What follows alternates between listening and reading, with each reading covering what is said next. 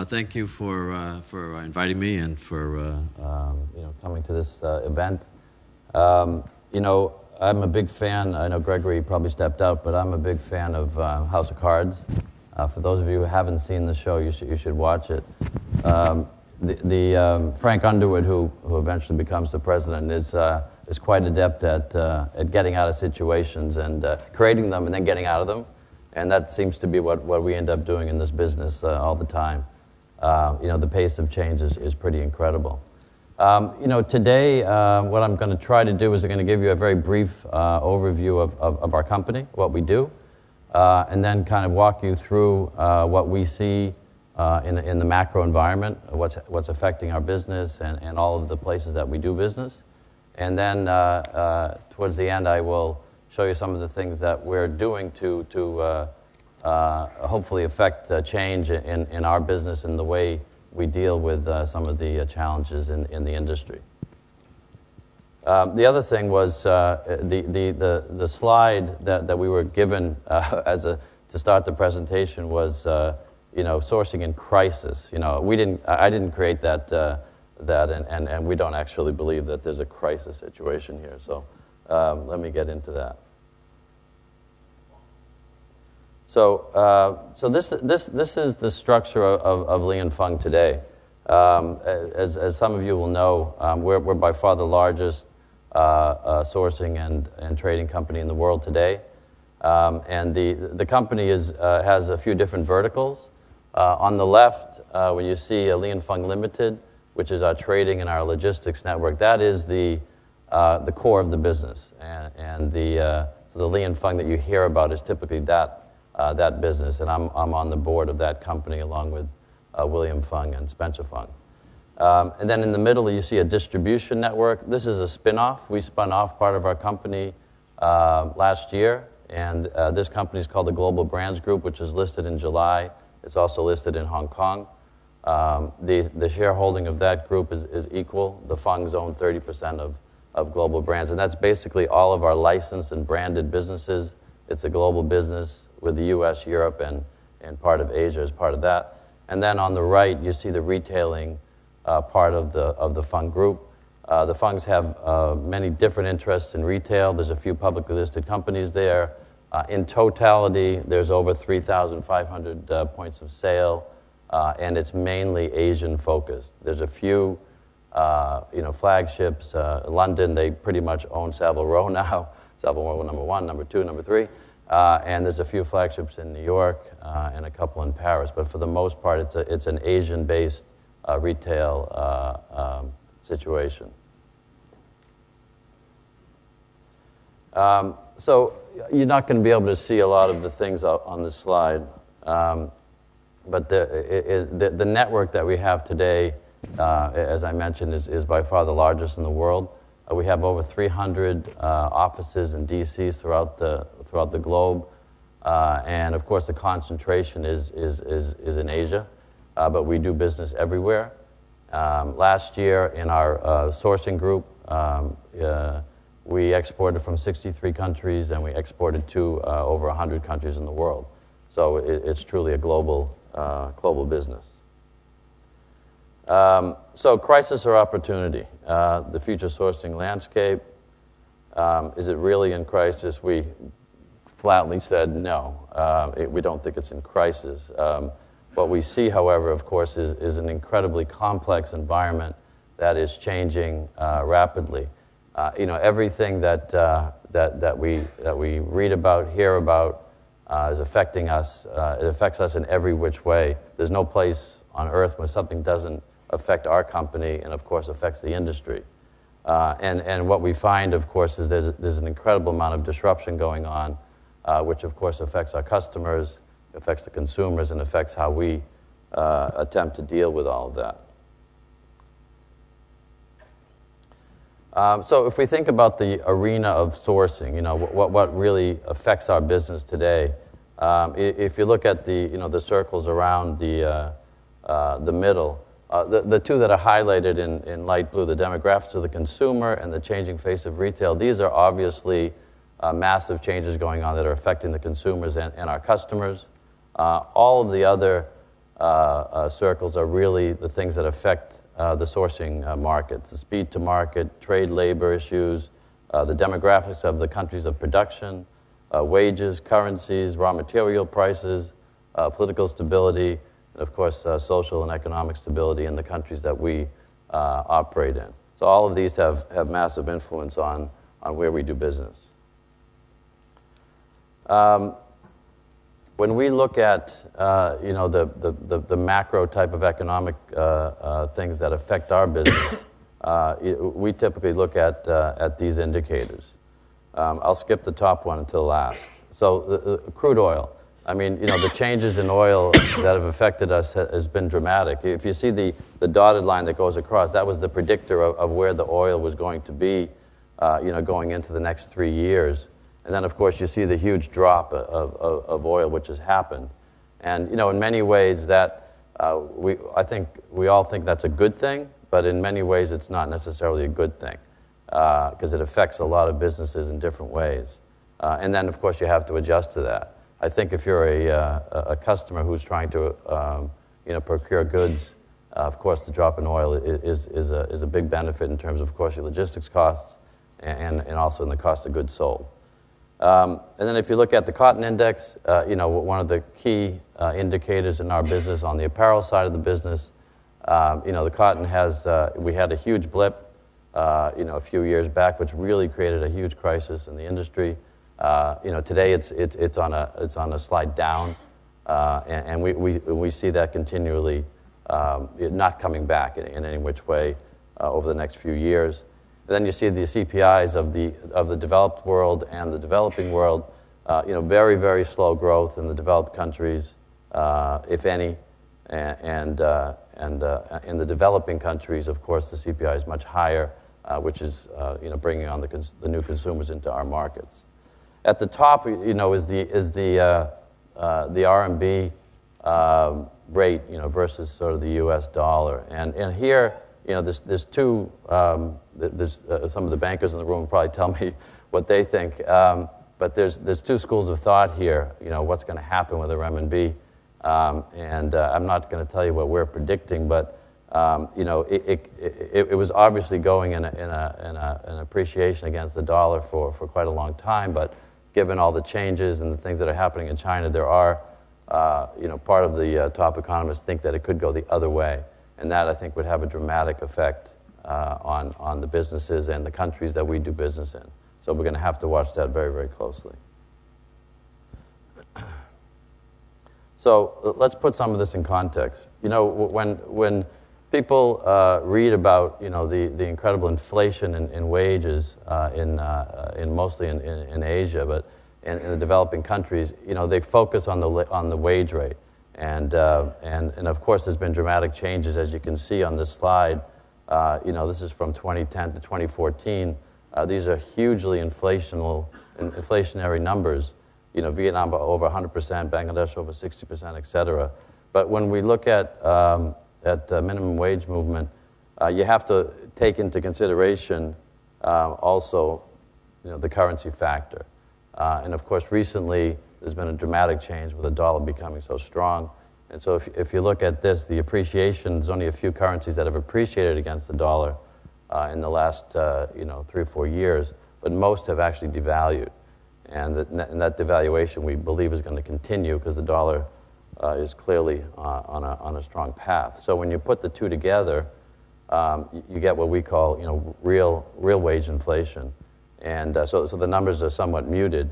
And if you look at the numbers, there's still a lot of inflation, obviously, in totality from the labor side, but the currency has actually helped, and in some cases it's actually made it cheaper. I mean, we do a lot of business in Istanbul and Turkey, in that area, huge changes there, so things have gotten cheaper. And in India also, which had a big currency depreciation, things have mitigated. So there's a lot of other factors you have to look at as you look at total wage inflation. Now, some other areas. When we look at where we do business and for our customers, there's an incredible amount of disruption that goes on. It seems like all the time. I've listed a few here: Bangladesh, Pakistan, Vietnam. You could go Egypt. You can just keep going. I mean, there's things that happen. The coup in Thailand. These things keep happening, and it's just a fact of life. I mean, those of us. I've been doing this over 30 years, unfortunately, it's like everywhere we turn, there's something else. And I think one of the effects of that, of course, is not being stuck in one place. I mean, I would say probably 5 years ago, a lot of companies woke up and they realized they were only in China, and that's not a good feeling, And of course, they saw the incredible changes there with the increases in costs, and so they started to panic. And we've been a global company for a long time, so we've been very diversified, and we've encouraged our customers not to be, pigeonholed in a few areas. But when things do happen, and they inevitably will and continue to happen, we try to provide flexibility into the process so that you're not stuck in one area. And probably Bangladesh is the most obvious issue right now because it's become one of the top exporting countries in the world in apparel, and the issues there presently are pretty dramatic. I mean, first you had the incredible disasters in Bangladesh with the collapse of the factory buildings and the fires, the Rana Plaza issue. So you had a huge disruption in the industry, and then now you have a lot of political issues there, incredible issues. But one thing that's pretty amazing is that through all of this stuff, the supply chain continues to operate. And we may not encourage customers or people to visit in these times of stress, but our factories, our vendors, our people, the supply chains continue to operate incredibly smoothly given all the challenges. So even when things happen overtly, there's still ways to do business.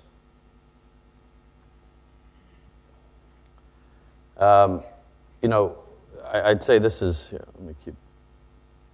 I think this is fairly obvious, but typically when you look at countries that are higher waged, more developed, the risk factors are lower, and then when you get into the bottom of the pyramid, you enter a much higher risk environment. And if you see, the big circle there, that's China's ranked 64th, on the curve of all the countries. We believe that China is an incredibly stable environment, to do business, and I think it's one of the reasons why it's maintaining its position in global procurement, and we believe that it'll happen and stay that way for a long time. But as I said, the other countries that are low on the totem pole bring different risks, and I think as customers, brands, retailers, assess those risks, they have to be very, very careful about how they position themselves. And one of the things that we do, of course, is to try to protect their interests in all the places that we do business with them. And this is more about that. So obviously, the issues that they look at are brand damage, investor alienation, potential loss. So the cost of doing business and just chasing the cheapest price for products is not always the smartest approach. You have to be very diversified.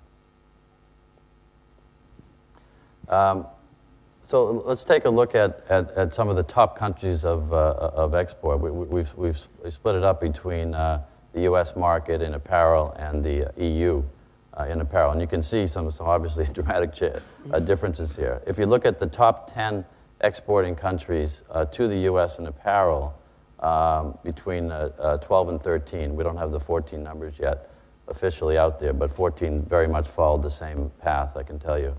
So in the top 10 for the U.S. in apparel, every single country basically held its own or increased. And so the total export, was up about 3.7%. The EU is a dramatically different number.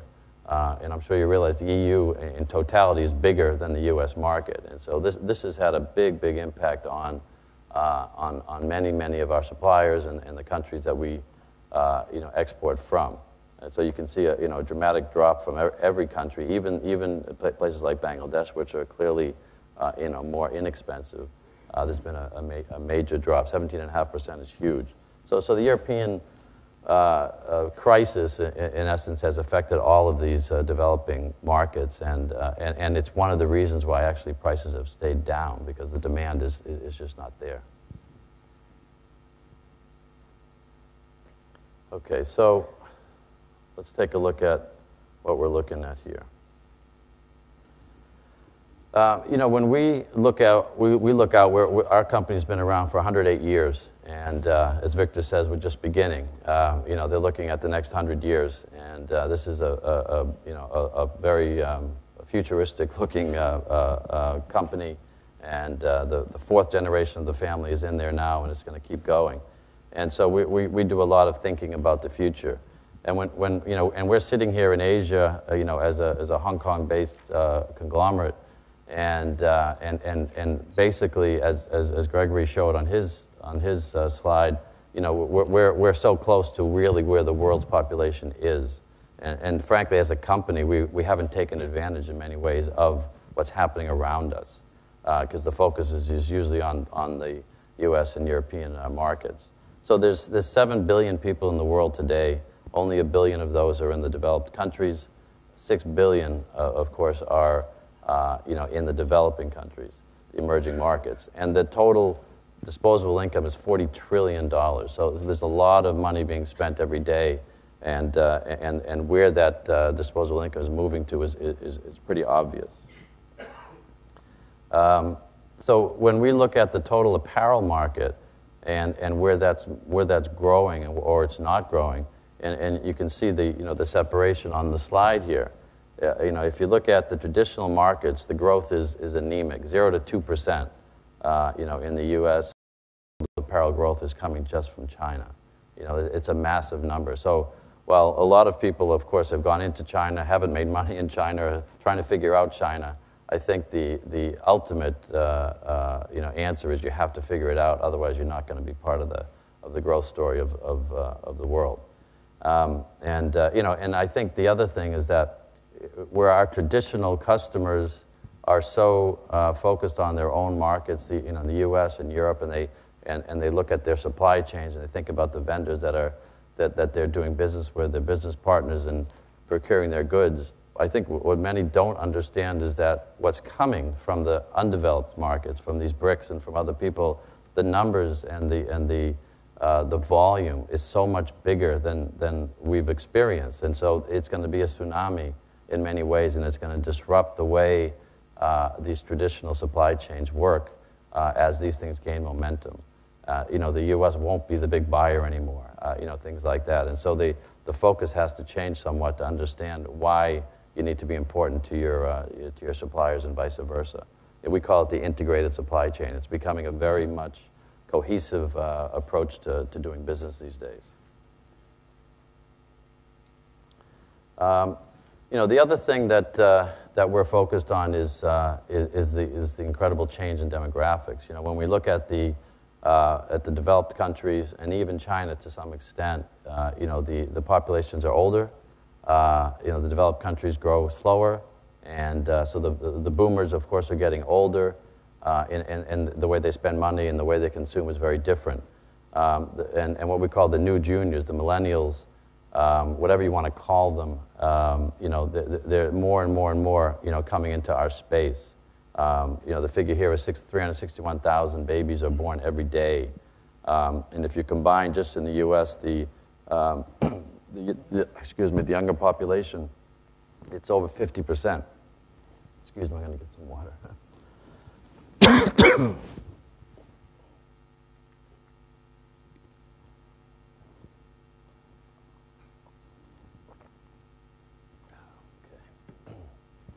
So what we see, of course, is that the millennials are changing the way that business is done today. It's pretty dramatic.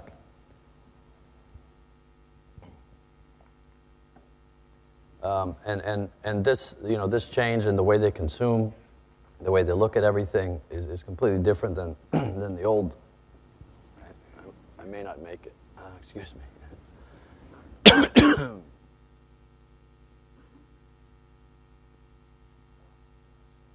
been sick. The changes are dramatic, and I'll get into some of those here.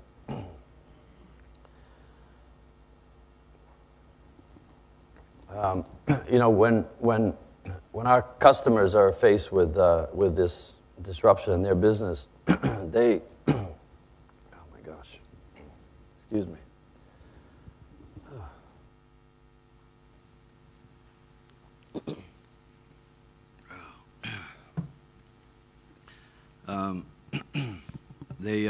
They're stressed because they don't know what to do. You know, basically they're faced with, this disruption in pure retailers, omni-channel, lots of different things. And basically, because they're stressed, we become stressed. And in that environment, they're looking for direction, they're looking for change, they're looking for people to help them, get through this disruptive, time. Gosh. Let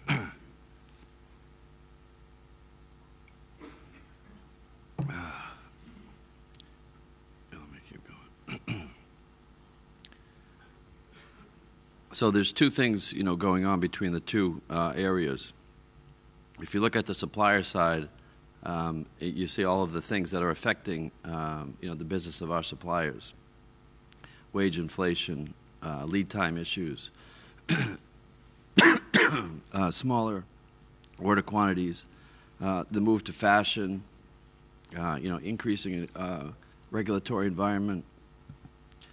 It's basically is more and more complexity going into the business, and of course you have a huge issue with prices because the consumers in the developed world are not spending more money.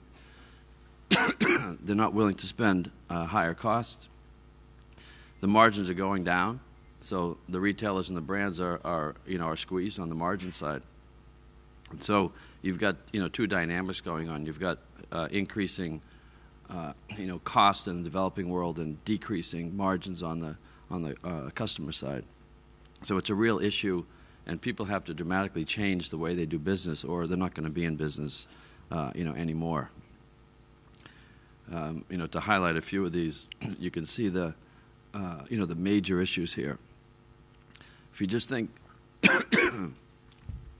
about the changes just in the last few years with companies like Zara and H&M, the fast fashion retailers, and then you think about the online businesses, Amazon and Alibaba. I mean, these are dramatic changes in a very, very short period of time. And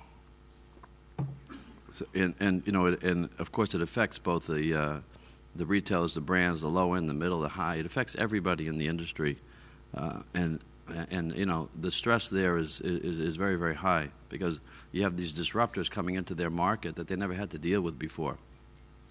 The issue with the online guys is, in many cases, they don't make any money.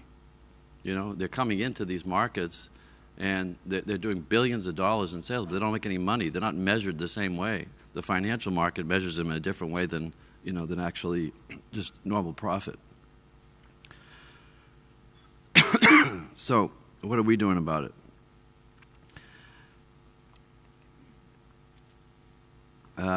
At the top you see the customers, which are the brands and retailers, and down below are all the vendors in the supply chain. And so we've looked at two things. Facing the vendors, we've developed something called VSS, which is Vendor Support Services.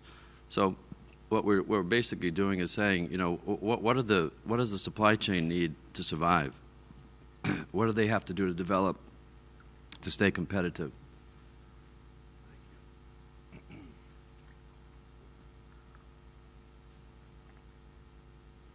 So we've developed a number of things. We've been doing many of these things over the years, but what we've done is we've formalized it.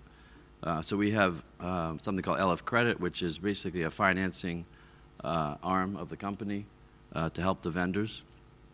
VSC, Vendor Supply Chain, we're getting into helping the vendors understand productivity, lean manufacturing, doing a lot of deep dive into how they do their business to help them. And then vendor compliance and sustainability is really making sure they understand the complexity of what the customers need. And as we move, even though China is maintained, for us today, China is about 50% of our total. We do about $21 billion in business today, and China is about half of that. But and China's maintained, its share in value, in dollar value, but it hasn't maintained its share in terms of units. Things are moving, of course. And as things continue to move to other countries, we're trying to get ahead of it. We're looking into Myanmar, of course. We're already established there. We're looking into Africa. We're going ahead of the curve and trying to understand where things are moving, but also to make sure that the vendors don't make the mistakes of the past, like people like in Bangladesh. We want to make sure that the supply chain is going to be sustainable from day one. And so getting ahead of all those types of things. So that's one way we're looking at things. The second way is looking up at the customers and saying, what do they need to compete today? And so we've developed what we call CSI, which is the Customer Service Initiatives. So really helping them in a much more upfront way. Some of it is in design and development type of things, product development, the formatting of 3D printing and things like that. We can get into that out here and help them on prototypes and things like that. Data analytics, we have a huge infrastructure in our company, both inside Li & Fung Trading and in the Fung Global Institute. So we're looking at a lot of ways to mine the data. We have a huge amount of information that comes to our company every day. Then market intelligence, trends, forecasting, and lots of other information that typically they would rely on in the past, either other consulting companies or their own people within their own companies. And so because of our scale, we actually have access to information that they can't get. So the combination of the two, we think, is going to help us and help our customers, stay ahead.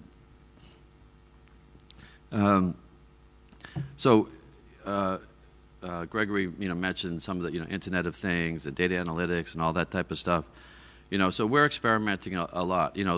As I said, things have changed, changing rapidly, and if you think about all of the things that affect your lives, it's pretty dramatic. So we're also trying to stay ahead of the curve.